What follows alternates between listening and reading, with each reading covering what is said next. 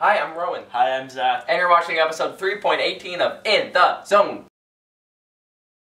Today we're going to be discussing the Twilight Zone episode, Dead Man's Shoes. We're going to spoil the whole thing, so you have been warned. We start in an alley. There is some great music. I love this, like, city stock music that the Twilight Zone always throws at us. There's this tough gangster guy who's, like, you know, driving this car. Doesn't look very tough. He sort of looks like my elbow is too big for car. I don't know. It's a very strange appearance. And he's like... He's very nervous. Yes, he tells him to dump the body. He says... Dump him. And then there's a homeless man up, like, on, like, a fire escape or something. And with his alcohol. Oh yeah, the alcohol. There's something about the guy's acting in this scene that's really weird. Like, he looks like an actor who they put, like, a mild layer of dirt on his face. And he's like, I'm cold. There's something about him that's very unconvincing as a homeless man in this scene. It's just weird. And then he goes to the trash to get some food, and then he sees the shoes of the dead man. Much like the title. He feels the dude's pulse, you know, as you do. Steals his shoes. You don't want to steal shoes off a guy who's just out cold. Yeah, exactly. No. And then, you know, Serling is in... You know what? Did you recognize the set that Serling was standing on?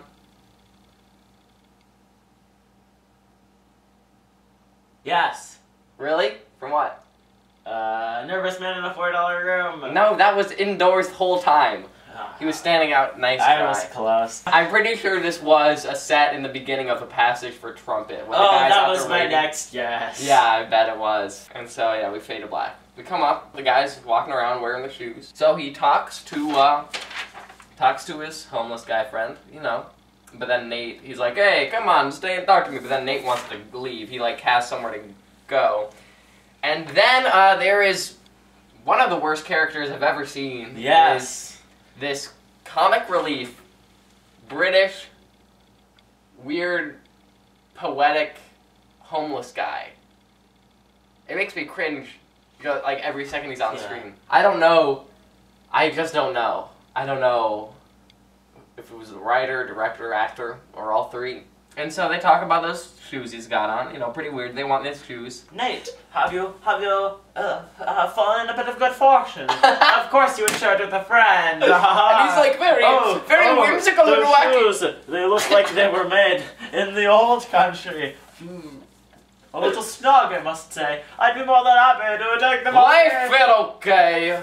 No, I like them very much. I think they would fit very well on my feet. Yes. Then he looks in the mirror, and this is a cool scene, but he's like, this is not Dane's first time, you know, being his shoes. These are not the next person that have worn these shoes.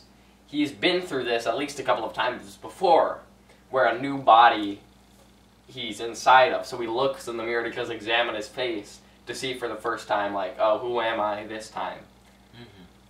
So I almost feel like maybe what this episode should have done is just, like, at the end had, like, some sort of just montage where you go back to, like, scenes in the episode and it makes sense to the viewer. That would not be good. No, where you just, like, flashed back? No, that would not be good at all. That's a terrible idea. That's like if in A Nice Place to Visit, they ended it with a montage of all the scenes where Pip says something that indicates that he's in hell. Yeah, that would not be good. He leaves his friends. He's acting like a tough guy. He's like, get your hands off of me. And so he goes into this fancy hotel. Enters a room and he finds this woman. So the woman is like, oh, hey, Dane, it's... Who are you? You are not Dane! And then he goes over to the bar, best bar scene, and, like, takes it and drink. And he's like, that's Dane's bottle. He's like, I know. That's why I'm drinking it.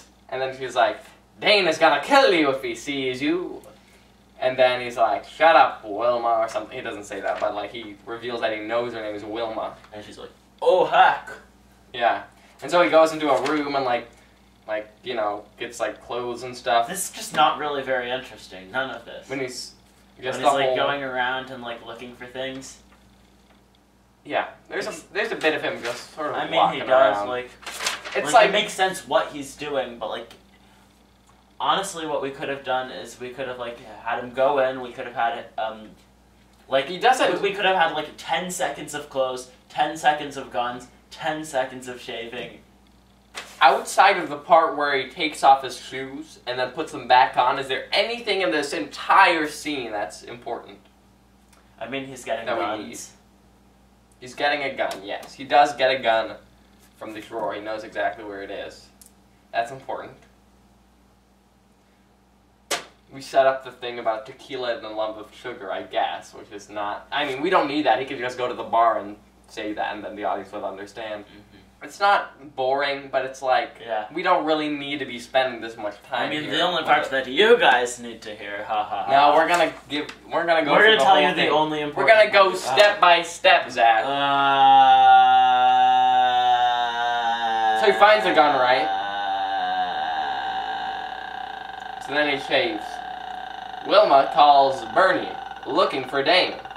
Bernie does not know where Dane is. So then at one point, after he's done shaving, Dane, Nate. With Nate slash Dane. We can call him Nane for short, or Date. Yeah, I like Nane. So Nane, he takes off his shoes, and then he freaks out. He's like, what the heck? Why am I here? It's cool. Because the whole idea of the episode is that Dane's... Dane is possessing Nate through his shoes. Dane's shoes contain his soul. So great. Yeah. We could have had a little more explanation. No, Actually, I think if we had any more explanation, it would be so bad. What's great is that they don't explain. So we take off the shoes, and then he's like, whoa, I'm just old homeless Nate. What am I doing here? And then he tries to leave, and then she has a gun. And then he calls her lady, so now we really know that he has no idea what's going on. Right, he doesn't call her Wilma. And Well, then he's like, I don't know where Dane is. I don't know who that dude is. And then he's like, oh, he just found these shoes somewhere. Because he was like, well, you must know. How do you have those shoes? And he's like, well, just found them somewhere. So then he's putting on his shoes. And then, wait a minute. Yeah, oh, but he I'm doesn't back put to on his Dane. shoes and leave, and then he's like, open Dane. Hi, my name is Dane. He takes a gun. Make me a drink. What? Respect the woman. Is that a problem with the episode? No! It's not. No! It's not a problem with the episode, but it's a little distracting. Okay. It distracts me from the point to think like, so don't fly in 2018. Well, he's a character. What are you gonna do? I suppose. Make all characters good? Are you gonna cut out the part in the shelter where he's like, foreigners?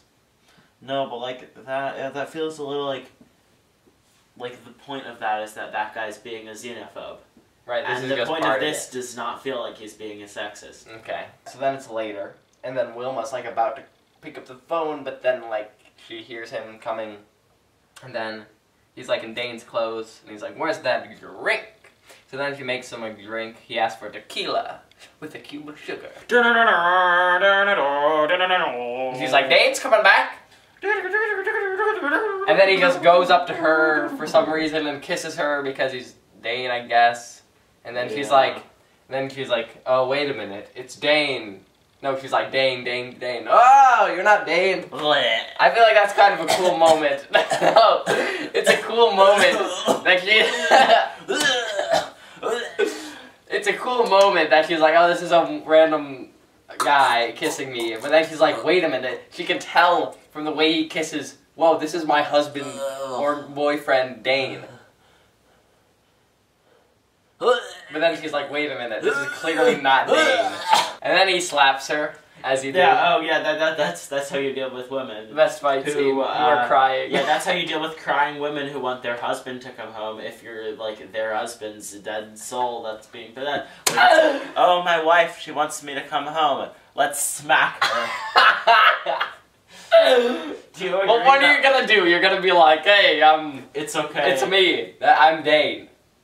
Yeah. Well, I guess you could just not smack her. Yeah. This is a little like... He just sort of felt like he was like, might as well. I've never been able to do this before because I've been married to her. Anyways. And then, like, she doesn't care that, like, he's married to her. Right? This is when it's just like, oh, Wilma, please, just shoot him. So then, he's like, I have some unfinished business. And then he leaves. Fade to black. So then we come up, and Bernie is in a bar, and there's some cool jazz piano going on. Nane comes up, and he's like, hey, bartender! I like tequila! with a cube of sugar. Because that's what Dad used to order. Because he wants Bernie to hear him. So then Bernie asks everyone at the table, hey, you know this weird dude who's talking really loud? And they're like, no. And so then and then he's staring at Bernie, and the bartender's like, I don't remember what he sounded like. But basically Bernie's sitting with like some attractive young widow with furs.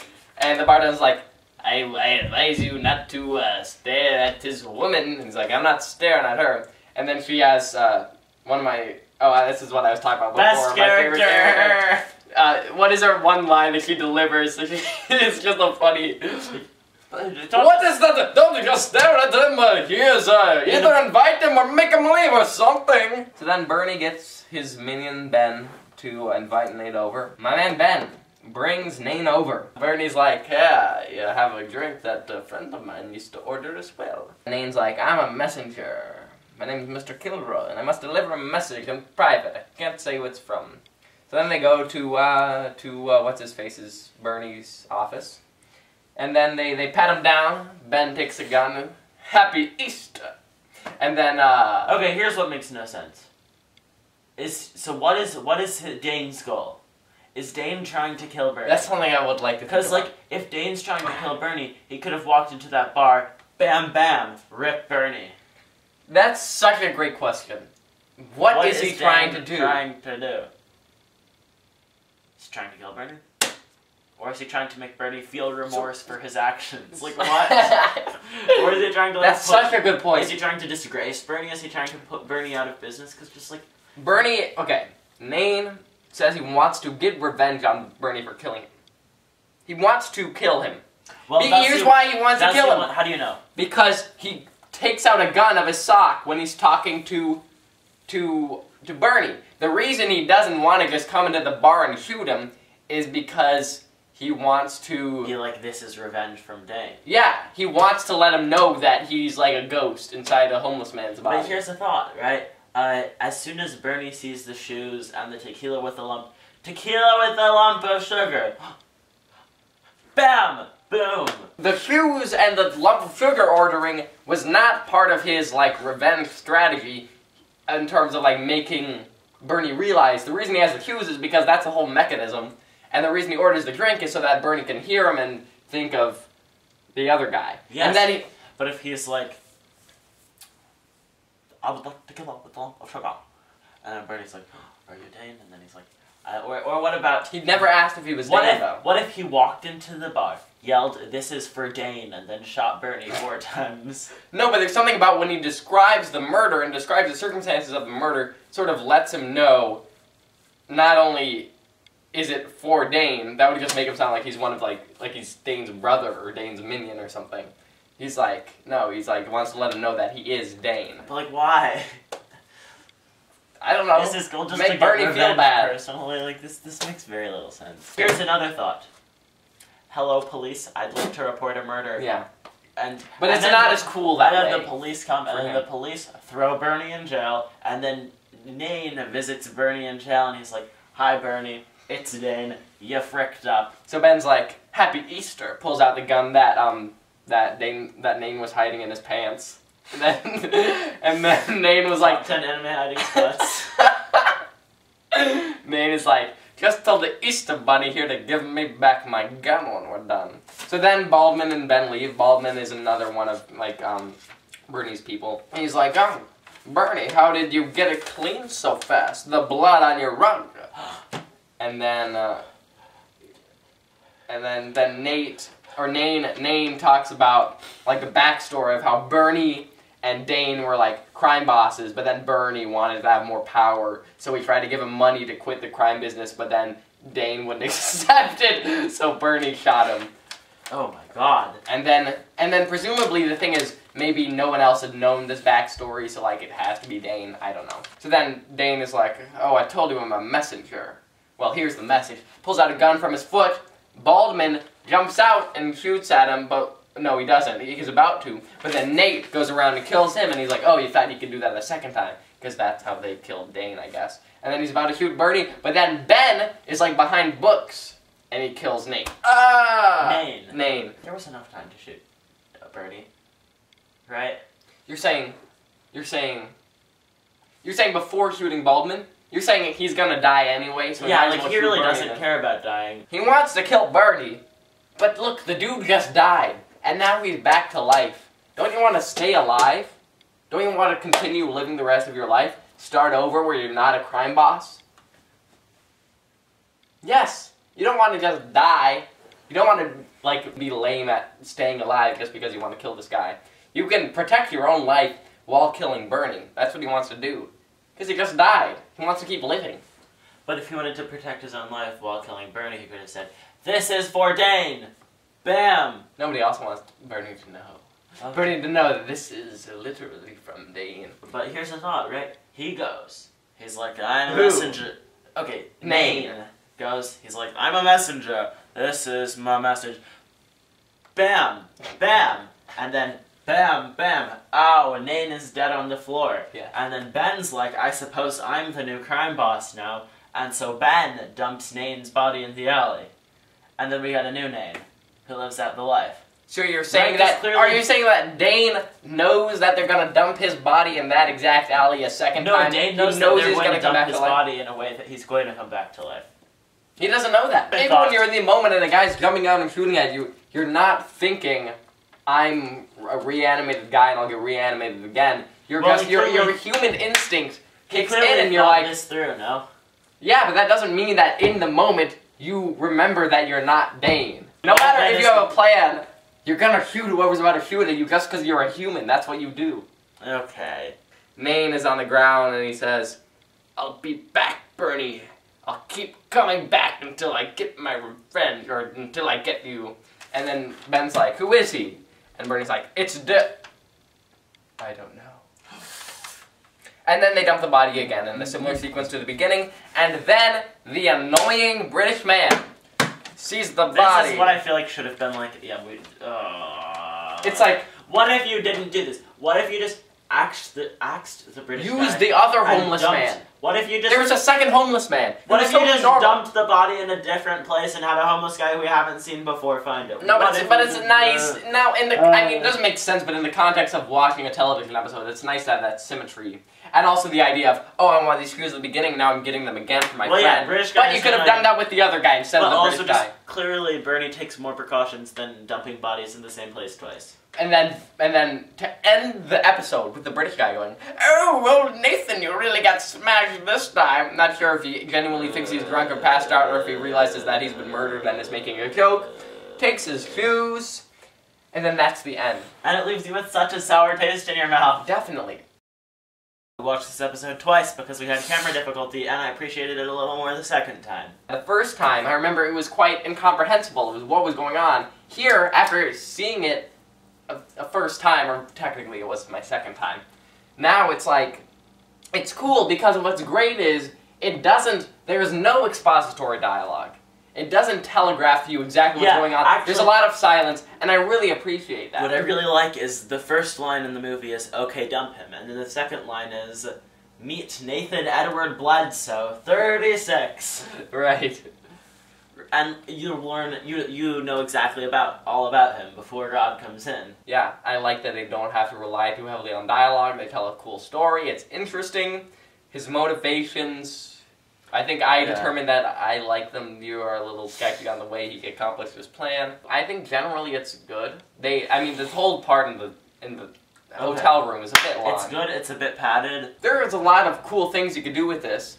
But you spend half the episode of just him walking around this apartment looking tough, you know? It's like I feel like you could be doing more with it. The British man. Is hard to watch, and Wilma is hard to watch. Really hard to watch. Wilma, for me, isn't hard to watch. Wilma is the weakest character we've ever encountered. Like, such a bad character. Why? She has no idea what's going on. That. She doesn't immediately jump to the conclusion that his dead soul was carried on through his shoes and it's possessing a homeless man? No. She has no idea that, Dane is involved in organized crime. And you can tell that... Probably. No. Yeah, she must know. I feel like she would have come to the conclusion that, like, Dane has been murdered when, like, this guy walks in wearing Dane's shoes. Right. So she must not know. But then why is it unrealistic that she doesn't know? It's not unrealistic. It's just like she's the weak broad who has no idea what's going on. Yeah. One cool thing that I didn't pick up on the first time is you have no idea if Nate is the first guy to get possessed. Yeah, that's what's cool. Well, I think it's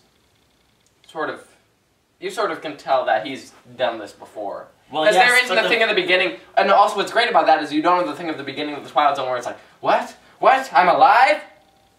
And then he has to have that discovery before moving on to the plot. He just gets into it because he understands what's going on. Like, it would be worse if, like, we had a whole scene where he was like, oh my god, I thought I had been murdered by Bernie, the former mafia boss. Exactly. I am Dane, his former partner, and he murdered me because he wanted to be the biggest in the trade. I am Dane. Wait, how did this happen? I am clearly not Dane. Oh, but perhaps it was the shoes. Oh, the shoes. Yeah, That's what it was. I feel like the first time we were watching this episode, we were not expecting to give ratings above 5, and I think this time both of us will. Yeah, because for that one, it was just incomprehensible. I wonder how many episodes to us that seemed completely incoherent are actually kind of decent.